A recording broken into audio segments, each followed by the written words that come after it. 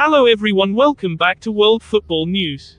The stadium of ADO Den Haag is in doubt. Images show that part of the roof of the Cargene Stadium is blown off.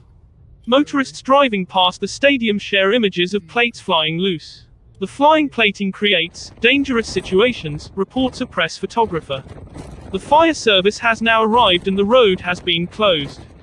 According to a spokesperson for the fire service, it concerns solar panels and pieces of roof sheet.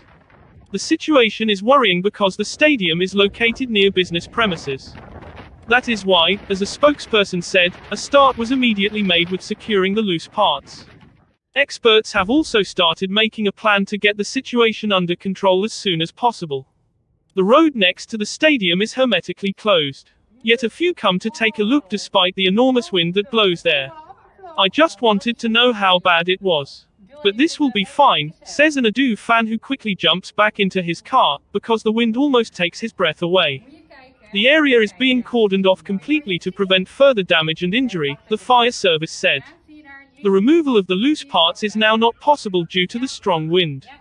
The municipality and ADO Den Haag are in consultation to see how the situation can be restored as quickly as possible once the storm has abated. If you like this channel, don't forget to subscribe and share. Thanks for watching and see you on the next videos.